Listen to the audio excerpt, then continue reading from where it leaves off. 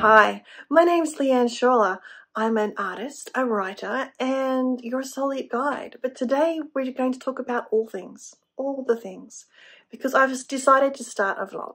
And so we're going to just wander through my days. I'm not going to have you watch me wash the dishes or anything like that. At least not unless I get desperate for content. But I am thinking, you know, outings that I do, plein air excursions, visiting to creative places. Like, for example, let's start with today. I went to the Creative Incubator in town, and I will link to them somewhere below. And so that was an interesting experience. We went to get a frame installed around my dad's lead light pendant that he made for me many years ago before he passed away, and we chatted with Mark Bursler. Similar to the glass you've got in the front, in the back room. Yep. And I think the other clear one you've got there was like the ripple, yeah.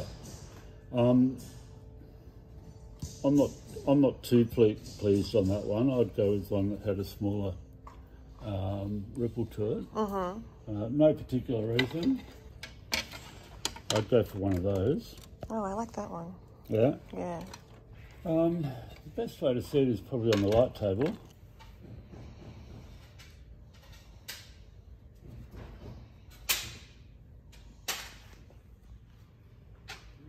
Mark was also repairing a lead light butterfly that my dad had made for me, and it had fallen apart in the move. It had gotten wet and the lead had kind of like disintegrated a bit.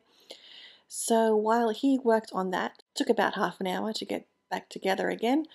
We wandered the Creative Incubator and had a look at all the studio spaces. Some of them were smaller than my studio, and some of them were really lovely and quite large. She does her own pigments. Cool.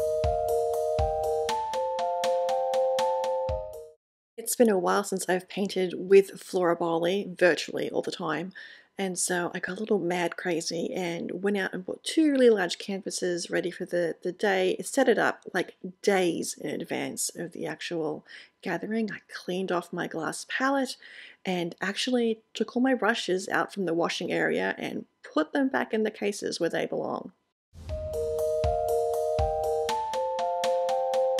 Yesterday was a fun early start. I got up at 6:30 in the morning, which is a little early for me.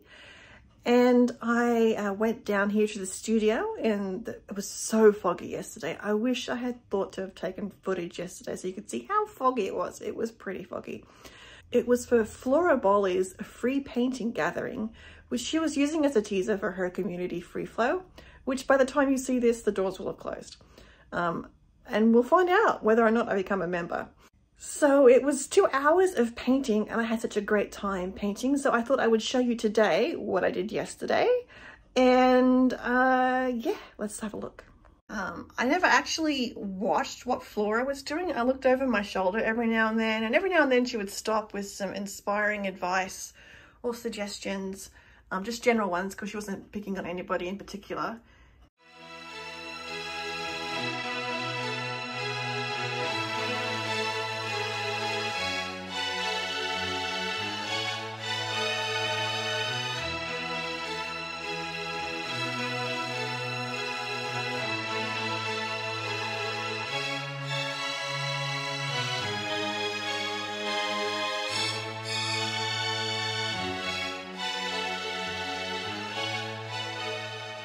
This is the painting I spent most of my time on. I'm just walking into it so you can have a look at some of the details.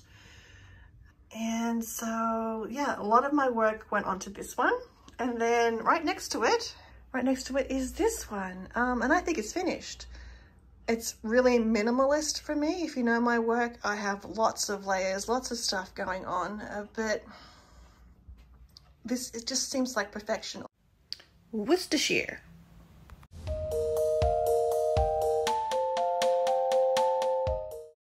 Every month I do a full moon dream board that was taught by Jamie Ridler.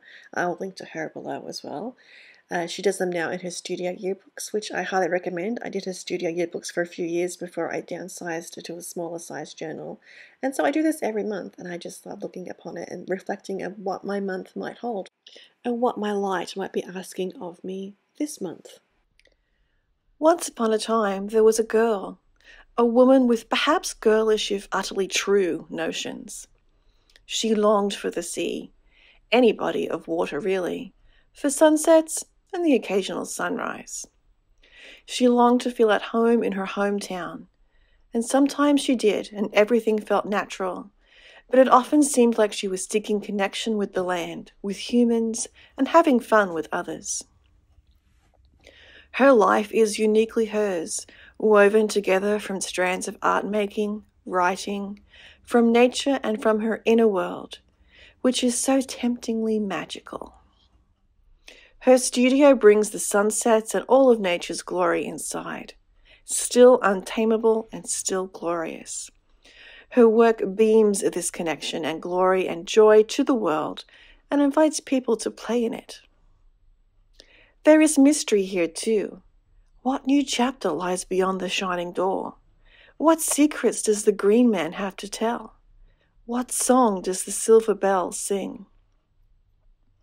Some of these are not yet answers, but reminders to look for the sacred, mysterious, for the sisters, and the holy revelation. So I will keep dreaming these possibilities, these hidden answers, into being and into the light. A local art gallery is having a curation of zines based on the ecological environmental theme, and so I decided it'd be fun to join in on that. And you're seeing me here going through all my collage supplies. Actually, that's a lie. That's not all of them. That's the ones I use for making zines and other small collages. And I have some of my own artwork that I'm using that I've scanned and repurposing, and I'm just, selecting pieces and piling them up. I may or may not use all of these, but that's what I have. Off going plein air painting because it's been a bit cold. It's still cold. It's not windy though. I'm going to give this a go. I'll wear fingerless gloves and we'll see. I think I'm ready. We'll see what happens. I'm just going to walk the neighborhood. I have a place in mind and I'm just going to go try it out. That's a lovely Banksia bush, and you saw the local flock of rainbow lorikeets that you'll see again a little later on in this vlog. Yeah, it had some interesting hair going on there too. Mount Sugarloaf in the distance, and there's my finished painting. And I'm looking back up at the scenery again.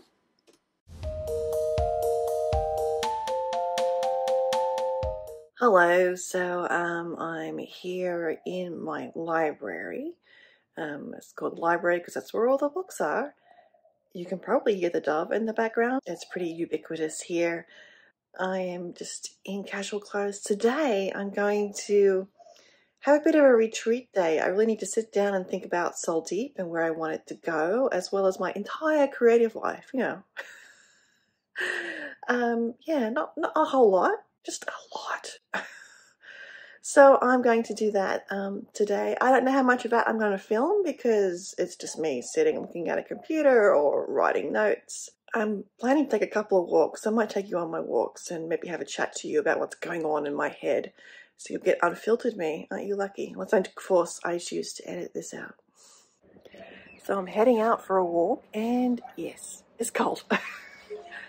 It's going to get colder this week, so that's going to be something to look forward to. So far for my retreat day, I have sat with one of my paintings, Beyond, as a soul deep meditation, and that brought up some interesting things. It felt like the woman was dissolving into the bright future or place that we can only glimpse at.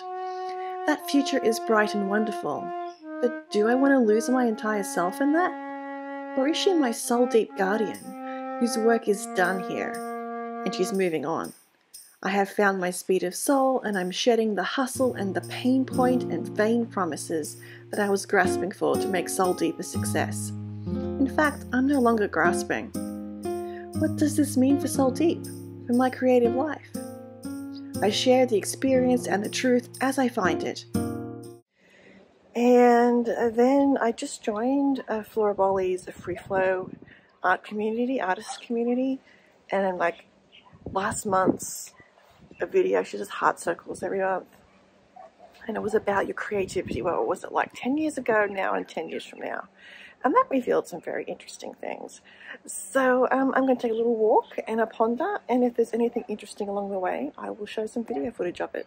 10 years ago, I was just really getting started with my artistic creativity, with painting, and right now my creativity is bursting out all over. And in 10 years, my creativity, I hope, will continue to sustain me and provide joy and delight. Oh, and I spotted a new to me bird while I was on my walk. It's a blue-eyed honeyeater. That's that little green-winged blackbirdie there. And I talked to the owner of the house to find out all about blue-eyed honeyeaters. Well, I'm about in the halfway point of my retreat today. I'm wondering if it's going to be longer than a day. So what have I learned? I've learned a new bird in my neighborhood. I learned that I do not like sound baths. I thought I would love it because I love music, but my ears were not happy with it, which is interesting to learn, actually. The flute part was lovely, but... So I have some questions to ask myself. I'm definitely getting the sense that Soul Deep is not over yet. I'm getting the sense that I'm being asked to step into it in a more vulnerable way. Yay. Don't we all love being vulnerable to complete strangers? So this afternoon, I was supposed to go for another walk. It's too windy, it's too cold. I'm not doing that. Even though I might see another honeyeater, I'm not doing that. So I'm going to dive into having tea with Soul Deep. We'll see how she feels about having tea with me. It's a technique to use with the monsters in your life that a dear friend, Elizabeth, has done. It's like your fears, like those inner critic voices. I've done it once with my Speed of Soul, and that was interesting. So I'm thinking it may work again with Soul Deep, and we'll try that. I mean, I have an image of her already, the guardian of Soul Deep, as I call her. And we'll have a little conversation and see what she wants and needs. So that'll be fun, I think. and then I'll start shifting from the wandering and dreaming and into like planning mode. So yes, so I should probably stop procrastinating and get back to it, huh? I have taken Soul Deep to tea, and that was an interesting conversation. I might share more about that in a future YouTube video on the Soul Deep theme. I enjoyed my white chocolate hot drink, which is now a cold drink because it's cold here. Have I mentioned that? I chose not to do it in silence. I put together a playlist of songs that were like Soul Deepy inspiring, and I thought I would share that with you. So there's the piece my husband wrote that you hear on most of the meditations. Of course, Sarah Kroger's Belovedness. I love this song. Yeah, there's a stack of ABBA in there. A little bit of Anthony Warlow, who is a musical theatre actor. Bit of Duran Duran. Bit of The Greatest Showman. I just finished listening to, where is it? This one here. Too Much for One Heart. It's out of Miss Saigon, and I think it must be like a slightly different lyrics because it was, that was good. So I've been worried I would be giving up Soul Deep at the end of this retreat, but that was not so. It might lie in the future, but I still have much to learn and take to heart and to share. It might be too much for one heart, but I will not refuse the call. The next part of my retreat was to do a course that is provided in the lighthouse. It was like what happens when your light changes. And I was beginning to worry a bit that my Soul Deep light, my light was changing from Soul Deep into something else now that I've picked back up creative writing. And now I'm thinking, no, just been confirmed, Soul Deep's here to stay. So that's good for you and me, I guess. And I'll be sharing more about that later. So I'm skipping that step. I skipped the walk. I'm going to go into the planning part of it now. I'm a member of a different artist community, the Happy Artist Studio. And she supplied a checklist for like the 6-month mark. Like, how's your year going? No, I didn't do the beginning part, but I'm going to do this checklist just to get a feel for not just Soul Deep, but more creatively, all the different things that I want to do for the remainder of the year. And yeah, so that's next. And then probably we'll have time to dive into some planning for the next set of YouTube videos, what I want to do there, as well as Instagram. Because I'm running out of Instagram reels. That's never a good sign. All right, back in I go. Woo! Oh, these are my computer glasses, by the way. Not the pair that I usually film my videos in. But a lot of computer work and watching videos and reflecting and journaling and reading PDFs and all that. And I think we're done. Sadly, I hope to do a lot of planning for YouTube, and I could only really sketch out 3 episodes. Partly because of the direction is changing. It's just not going to be a predictable set of episodes every other week. So I'm doing it once every 2 weeks. So I'm just writing the Instagram captions for this week. I'm not posting today, Monday, which none of you will know or care about by the time you see this. I'm decided to go down to 4 days a week instead of 5. The retreat day has come to an end. Bloody cold. We started a fire and it went out, and my husband tried 3 times. No success. So I think he needs a lesson in how to set a fire in our little wood stove.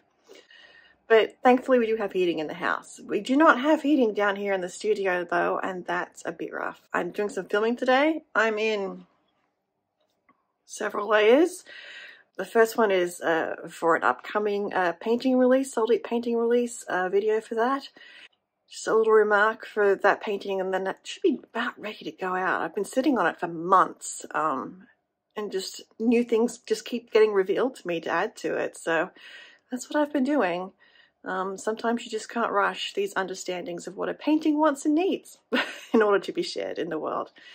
So I'll be doing that, and then I'll be working on some YouTube filming. Am I a bit red-faced? Yes, I am. I should be. I have just moved furniture around. I tried to time-lapse it, but user error. It only happened from one camera angle, not the other, so I'll have to see what footage is actually usable. But I moved my sofa from under the window to the wall adjacent. Yeah, that's the right word, adjacent. And then moved my IKEA shelf to where the sofa was. Let me show you. Well, you have to look at this. I haven't shown anybody this yet. A flying pig. When pigs fly all the time down here. So I moved the IKEA shelf here. My catch-all table for things with holding props, etc. is now pressed into use to light up that dark corner.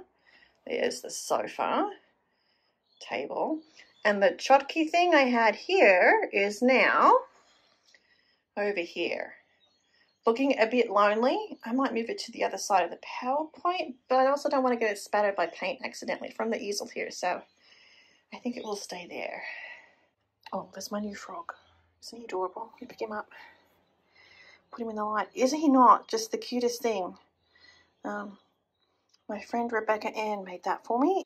And then this is also new since the video tour. I got a proper stand thing because giant paper clips were bending the cards, so I could tell which cards I used, which is not good. So we have Esther. When I lean towards love, I am led. And if you want to be someone, be yourself. And I am enough. So that is the update to the studio tour, which I posted 2 weeks ago, I think. I'll link to that studio tour. I think the theme is, if you know, if you think you know, you know you don't know. And that's just the case here. They're very pretty. Yeah, you are. What you up to, huh? What you doing? Why aren't you over there eating? Hmm? Yeah, why aren't you over there eating? Why? I don't have any food for you, I'm sorry. But gosh, you're pretty. Yeah, very pretty. You're pretty boys or girls. Yeah, you are. Very much so. Yeah. Off you go. Bye.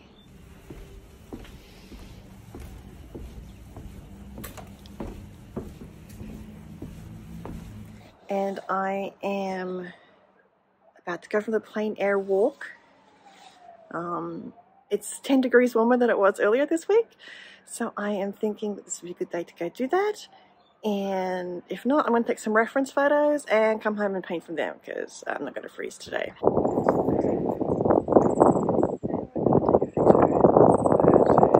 How windy is it? It just keeps blowing through this under the screen door. And that's the painting I did. It'll be this one or this one, or I might actually merge the two together because I like the hills on this one and I like the foreground in this one, and I actually kind of like the sky. So this is watercolor and this is gouache. I thought I would try gouache today. So I'm going to clean up my kit. It's currently hanging around my waist down here. We had lunch before we picked up the framed painting, and it was our local Mexican chain, and it was actually not too bad. I would have preferred a little more avocado than what was in the thing, and there were no beans either. So anyway, now you get to see me hang up the painting. Isn't that exciting? And then I had to put wires on the back of this finished painting from the Creative Challenge. You'll see it in a second when I've got it up on the wall. And oh, I don't know if my hands were cold or if I'm just particularly weak, but it's difficult getting those little screws into the pine. Pine's supposed to be really soft, but at least I was able to do a good job with the wire wrapping this time. Here's the final look. Ta-da! Now yes, that blue painting that I just finished is way too big for the space, but it adds a little brightness to that corner. And I might eventually move it over here and put some other artist stuff here. This one is my only painting that's by me. Everything else is by other artists. A nice little inspiration corner, and I'm out of breath because I've been climbing up and down off this thing and repounding things in. So there we go. I had this professionally framed. It's by Artsy Lucy.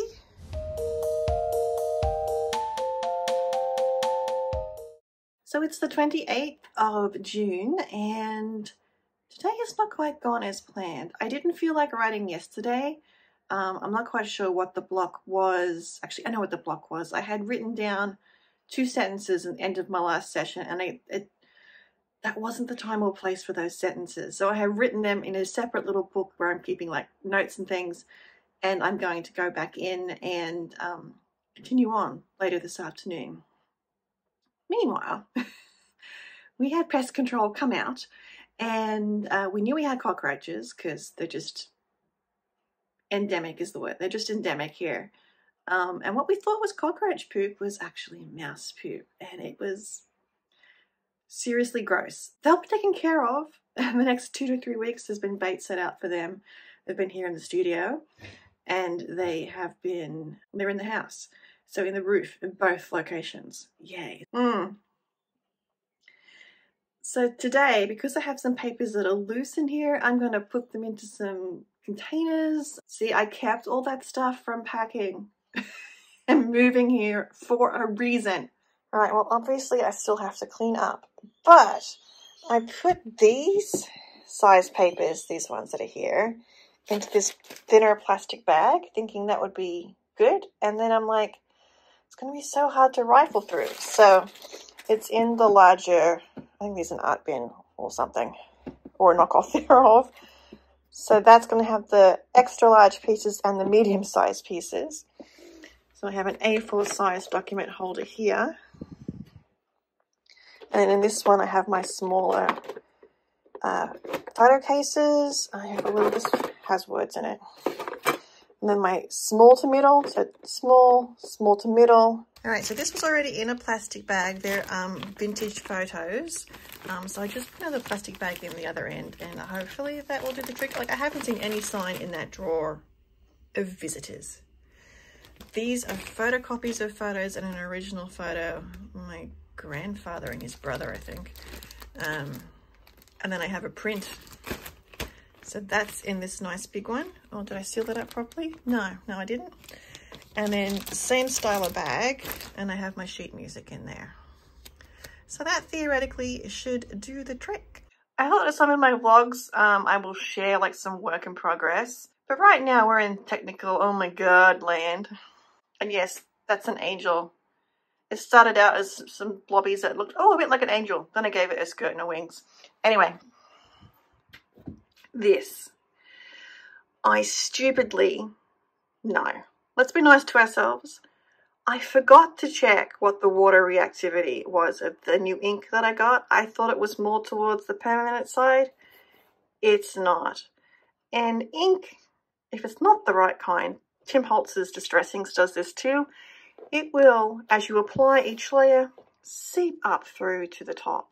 You can see where it's really dark here and really faint there. That was all blue ink. So I have put a layer of purple and pink paint on this. I have put a layer of white gesso on this. I have put heavy matte gel on this. I'm now going to test it with white. And down here I will just see if I can restore the teal. If that doesn't work, I'm going to have to like collage some acrylic skins over it and go from there. So wish me luck. It's the day after. This should be solid white. However, where I didn't quite catch the edges, it's leached through the white again. And here, must not have got enough of the heavy gel. It's a different texture, I can feel it. And here, there's little spots here and there where it's still come through. I think that actually might be a gap. So, rough spot there. Don't like rough spots. So I think I'm gonna have to pull out my acrylic skins and put something here and here, like just scatter them. Down here the teal seems to have covered everything up really well. I just need, you can see how it's, can you see? How it's a bit streaky. So I might just firm up the colour a bit more. I don't think Luke is very happy being down here all by himself. Anyway, shopping achievement unlocked. Some more plastic storage from my collage papers. And so this is where I have corralled my collage supplies. 2 stationery cases. One's a little bit on the gappy side. I might have to work on that. We have larger sized and we have the smaller ones in here. And this was in a bigger container. And that bigger container is now holding the extras for Project Starfish Book 1. So confession time. If you're following my channel because of Project Starfish and the ephemera and the journaling, I have a confession to make. I've done 1 page of the ephemera journal, hidden journaling in the actual book. And at the minute I am handwriting the book itself. So I can divide them up, fold them up and hide them in the journal. About 1/3 of the way through that book already, which is actually pretty cool. But I'm already thinking about book 2, as you do. And so today's little excursion into town had me hitting up a couple of op shops. And so I've got a couple of old books and I'm kind of thinking about how to lay out book 2, and I'm having a blast thinking about it. I've just put together a notes to-do list, like ideas and that kind of thing in my notes. And the plan today is to collate those things into one box. So when I'm ready, I can pull it out. There's definitely going to be flow between book 1 and book 2 with regards to collecting ephemera and labels and things. And that's fine, but these will be like bigger pieces. Look out. Oh, that's the update. Today is the last day of June, so this is my last entry for the month. I'm going to edit this all together and see what it looks like, if it makes any sense, if there's any story. I think it's just going to be a little bit of creative journey. We'll see. But for now,